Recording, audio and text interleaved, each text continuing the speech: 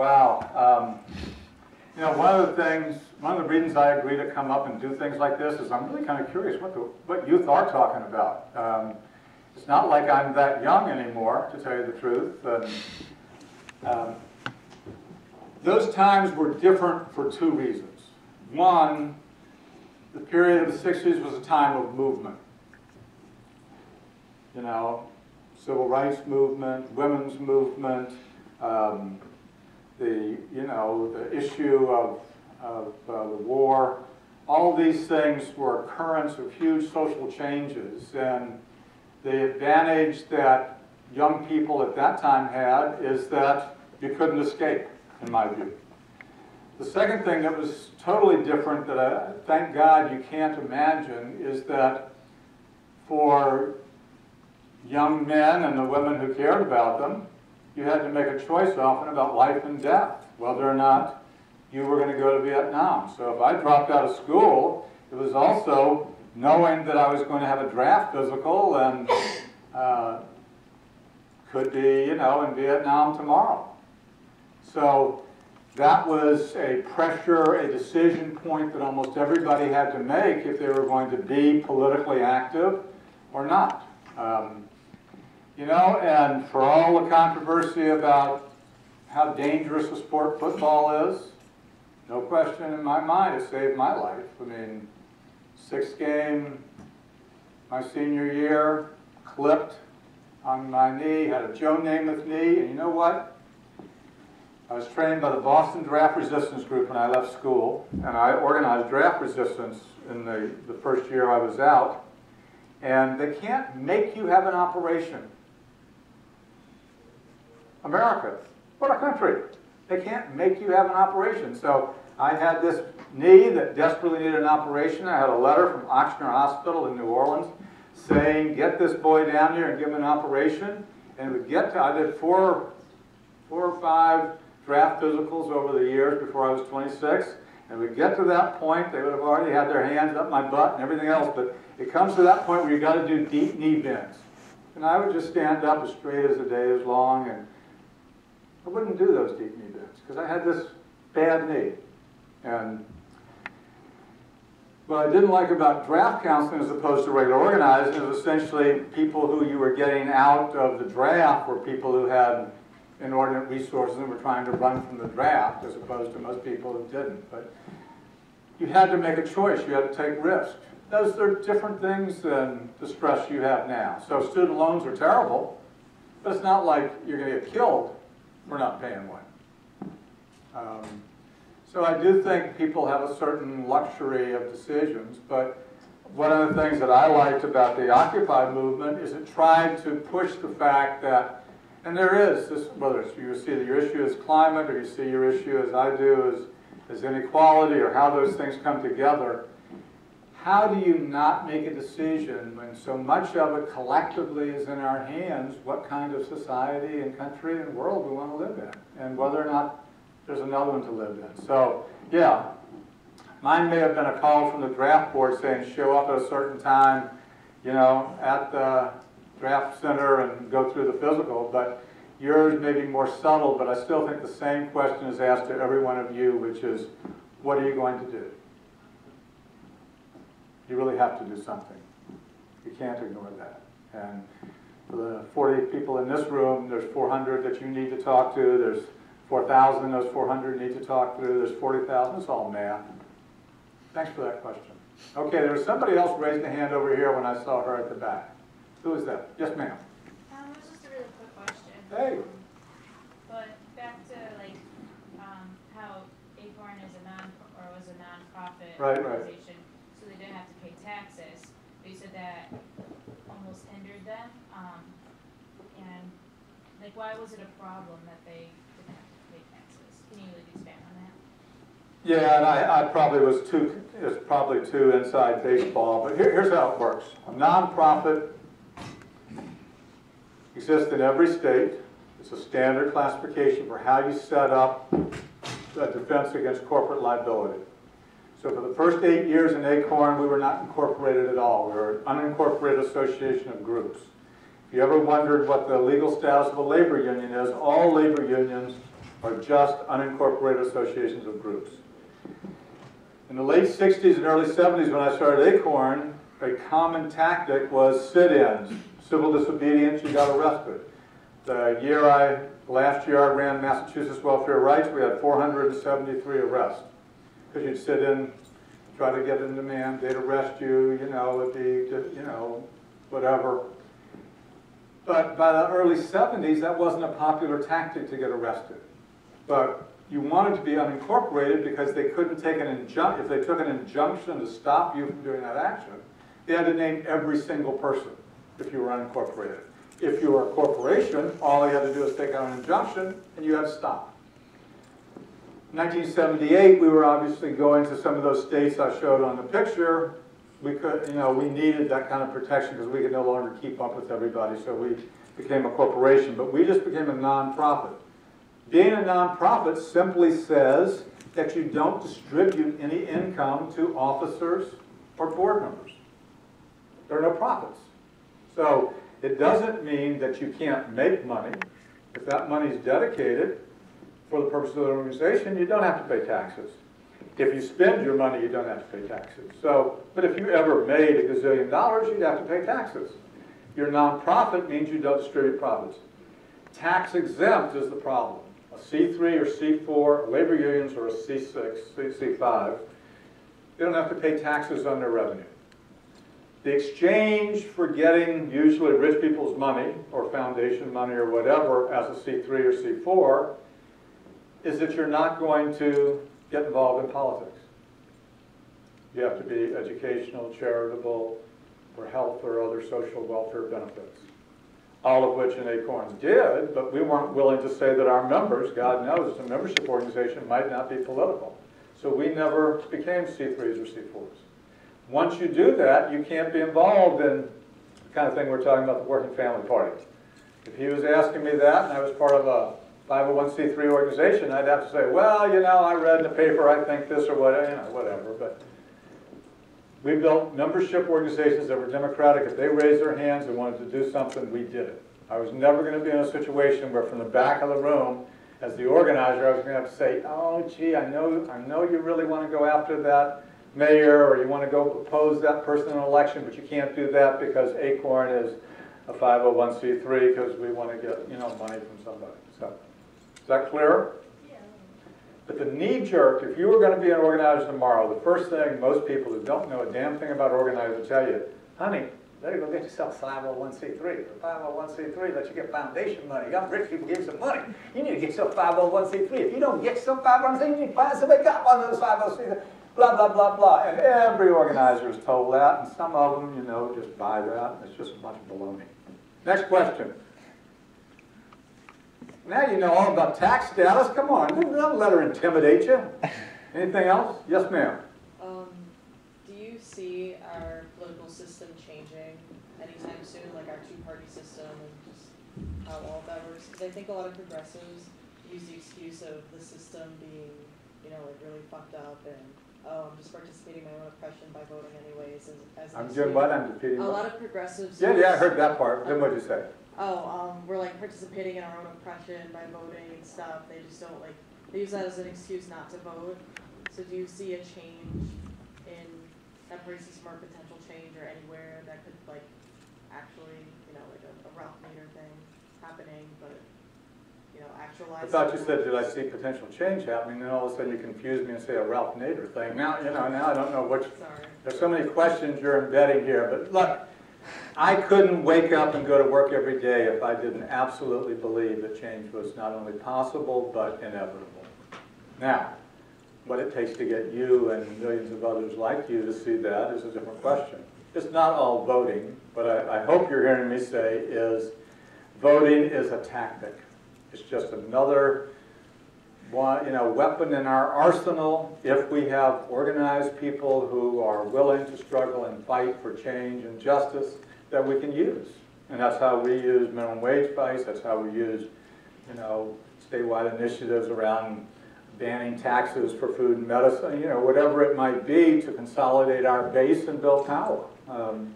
But that's, it's out of building a base of collective activity that you'll have political parties and political movements start to build.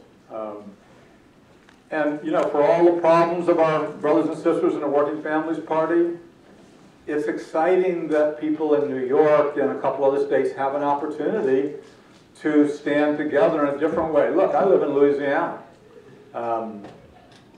So I could not vote, or I could vote for what? Mary Landrieu as, you know, my standard bearer. And I mean, she's so close to the oil and gas company, she literally has a, you know, the handle, the gas pump is in the back of her head half the time. But, you know, what am I going to do? Organize every day. Politics is just part of it. Until we change the way people move on the ground, politicians are still going to move the other way. Oh, my buddy at the back again. Come on now, the bottom row is falling down. Do you see any way that that community organizers can make the kind of changes that are really at the heart of what the work they're trying to do without kind of being in bed with all these different like corporations and basically in a lot of ways their opponents, aside from making sure that you're sustainable, because how doable is that without getting funding from such organizations? Well, so I do believe that, and it's because I think you can build sustainable organizations. I just think it's harder and takes more time. So 3 years ago, October 15th, we bought a fair trade coffee house in New Orleans, which 5% of the gross, it's a social enterprise, 5% of the gross provides a subsidy for all of our organizers in Latin America because we don't bring in the dues income sufficient to support them. Social Policy Magazine, we, you know, doing these books, whatever, all of that come together means that we have the ability to support these organizing efforts in developing countries. Now, when we're organizing in developed countries, France, Italy, Prague, England, Scotland, we're working with them to build those resources. Acorn International doesn't have to put money in to help something grow in the United Kingdom. I mean, our dollars are like pesos over there compared to the pound. We got no money. You know, when you go over there, you just, you know, you jump on the tube and it's like $4.50 in the U.S. I mean, so we don't subsidize them. If anything, I'm hoping they subsidize Acorn International at some point. But, you know, there are ways. What we found that was, and we found it early in 1971, we didn't have any money. So we could go out of business. We, you know, didn't know people in New York. We didn't, you know, there wasn't some sugar daddy out there sending dollars or whatever. So we only had one choice. We could go to our members. We were winning issues in Arkansas. We could go to our members and ask them to pay dues, or we could go out of business. Well, believe me, the first couple of months and weeks, I mean, you know, I can remember getting paid $23 a week, 32, 38. I mean, you know, you were eating what you kill.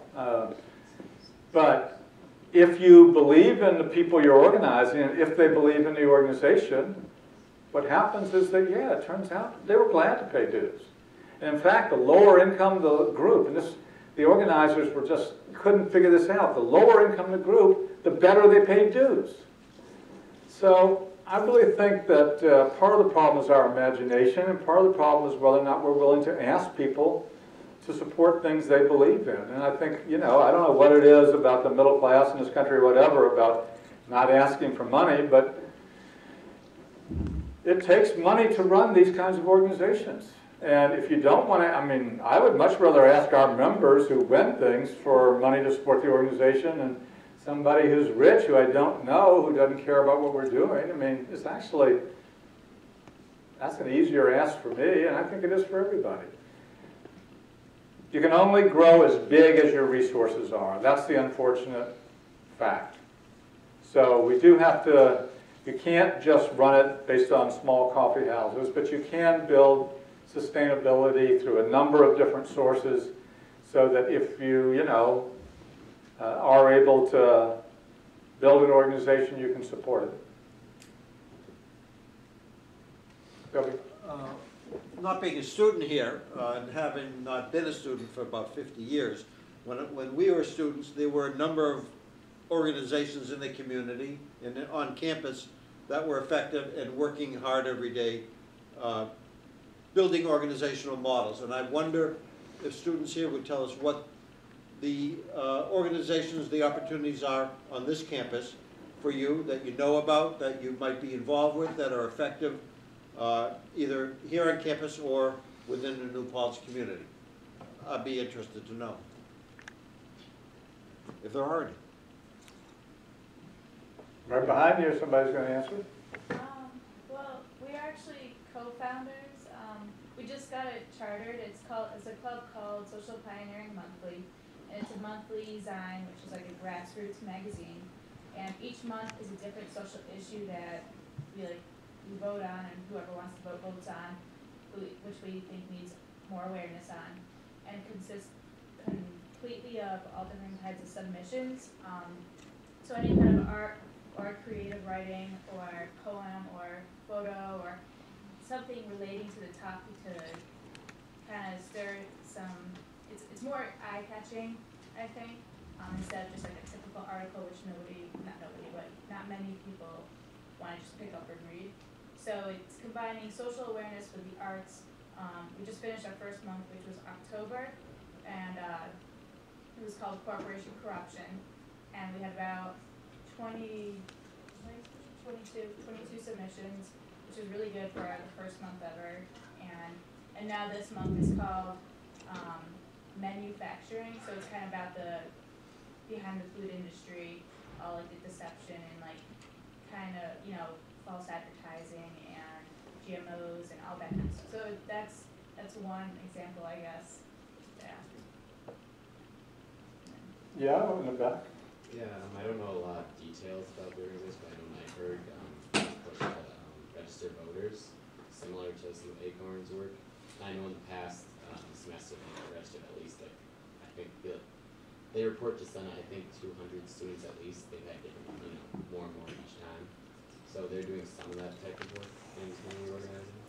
But it's very, I think, again, it has to be somewhat apolitical in that they're... Right, it's got nonpartisan registration, that's what we did. And probably the student association could, obviously Toby's willing to sign up for one of these groups, so now you've got to recruit if, I don't know, he seems to be volunteering. Was there, yes ma'am? I have a question. I'm glad you brought that up about just like community organizing and about tracking when you were in school, kind of work. What do you recommend in terms of like a plan of action for clubs to take in order to achieve their goals and even make them achievable? Like what would be some general advice? In general, I think you have to know who you're trying to organize. You have to be willing to do the outreach to that constituency. You have to be very good at listening to hear what the issues that constituency has. And you have to be persistent in following up on whatever plan you make until you win. Yes?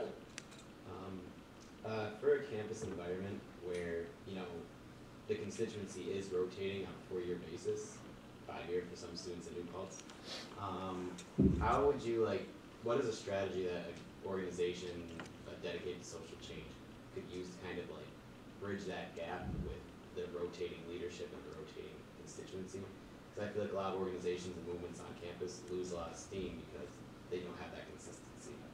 So I don't know if you have any experience with campuses and campus organizing, but could you give any advice on that? I mean, clearly, my experience in campus was brief. I think I've already been busted about, well, when did you leave and how did you leave? I mean, I went to school and left pretty quickly, so I don't have a lot of experience about campus organizing, but there are a lot of we organized tenants who were very transient in some countries. They aren't in Toronto, they aren't in Rome, but in many countries they are. One of the advantages of having people not connected to an address anymore, but through cell phones and cell phone numbers that go with them, email addresses that go with them, is that you can actually keep track of people's mobility and organizing much more effectively now than you ever could in the past. So that part of what fascinates me about students is whether or not you can start mobilizing that sort of time and energy even while people are in school around a diverse number of issues. So when you take something like the remittance justice campaign that we did, if you went on our website with Acorn International, the first 3 studies were all done by students at George Brown College in Toronto. That is essentially, a college there is more like what we would see in the US as a junior college, like a community college, right? Yeah, so it's a 2-year associate's degree. But they all had to do a community practice, and that practice meant that they could work with real organizations, and they did a great job. And one of them has ended up in Buenos Aires, and another one has ended up in Mexico, and we've been able to keep up with some of them. They didn't necessarily become organizers, but that's part of why I say, yeah, there's some people who can become organizers, but there's everybody who has a role they can play. And many of the things we don't know from the outside have to do with projects. I mean, right now, I've got 4 interns from the University of Ottawa who are doing tremendous research for us in terms of trying to figure out the canal project in Nicaragua, where we have a group that wants us to organize. And, one thing after another, the remittance race between the UK, where we just started, and elsewhere. So I do think this doesn't address your question, how do you deal with a campus issue, but it does address how you start looking at the rest of the world even while you're on campus, and how you can transition from some of the very things you're doing in class to see the impacts of those things and connect them into other organizations as well. Yes, ma'am. I have a question. So I know there's been a lot of buzz in the media about what's going on with the Ebola epidemic.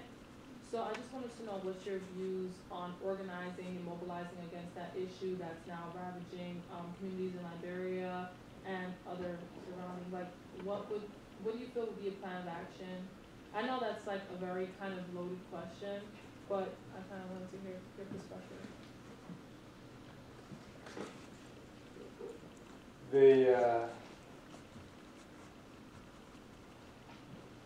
The problem with this issue is it's fairly isolated in reality, and the infection potential of it is actually way blown out of proportion. So if you were talking about how we would organize in Western Africa, or how we would organize people around the rest of the world, people need to chill.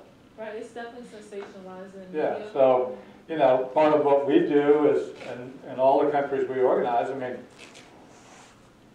I'm going to Kenya and South Africa in January, partially because it's easier for me to get there now, because they're killing the economy of Africa. The flights are so cheap. I haven't been able to go in the last year or two. It's been moving towards $2,000. Now I can go in January for a little less than $1,000. So people don't go into Nairobi, which is in Eastern Africa, not Western Africa. There's no Ebola there. We're organizing in Korogochu, which is the 2nd largest slum in Nairobi. And part of what I think we have to do is just let people realize and understand that this is an issue that has to do with the fact that these countries have gotten no support to develop an infrastructure. That's the issue. This infection is just the publicity. It's terrible in these places. I mean, 225 healthcare workers have been killed in Western Africa already. That needs attention here. So I would look at what are pieces of that issue that communicate effectively to people about the healthcare workers that are coming from here over there. But Liberia has been a very difficult issue. We had a number of Liberians who transplanted to the U.S. who tried to work with us to build an organization there, and they just couldn't, we couldn't come up with the people and resources to do it. So it's been a challenge. And that was years ago. That was the last 2 or 3 years ago, way before Ebola. Right, and politically and economically, it is very impoverished. There isn't enough resources. And I just had some insight on what's going on, and the governments there aren't really doing what's necessary to make sure that the problem is contained and quarantined. So that's partly why I asked the question. I guess I could have been more specific. But if you don't have the resources, will the problem do you feel like the problem is just going to continue to get worse? Sure. Or, I mean, is there something that is there something that could be done in order to diffuse the situation, even if those resources aren't readily available? Well, I mean, there's no way you can ask a community organizer if one of the first things they did in Monrovia was to take the largest slum and try to just quarantine that entire slum. You knew that was wrong. But unless you had people on the ground, there was nothing people could do other than resist the Liberian government's attempt to quarantine them, which actually spread the epidemic more. I mean, why the government there and the president acted in that way is very difficult. And, you know, part of the problem there is this same transactional problem written way past the ballgame we're involved in, because, you know, the credentials of the president are from the World Bank and her ability to get foreign direct investment in the country, and now that's also crippled, so you have this sort of waterfall of problems. That's way outside of my scope, I think, at this point. But if we were talking, you know, as a case study of how you might have done things differently, good luck with that zine thing. So one of the things we were going to do, I don't think we did it, is anybody who, here's how you can get a hold of me if you want to. If you have other information, other ideas, keep the conversation going. You've been looking at it for this last period of time. If anybody wants more information on Acorn International, all of it's up there. We also have the 3 books that you mentioned up here if anybody's interested. Pretty much 9:30, I mean, pretty much my rule in every meeting is after a meeting has gone an hour and a half, it's a dangerous time. People get cranky, they ask questions that are off, you know, it's none of the questions so far off the wall, but I don't know what might be coming next. So pretty much 90 minutes, I think that's enough. Anybody who wants to talk to me afterwards, I'll talk as long as you're interested, but I'm going to let people start to walk out the back door, and I think it's about time to break the final presentation. Thank the Student Association again. Thanks my friend Jesse again.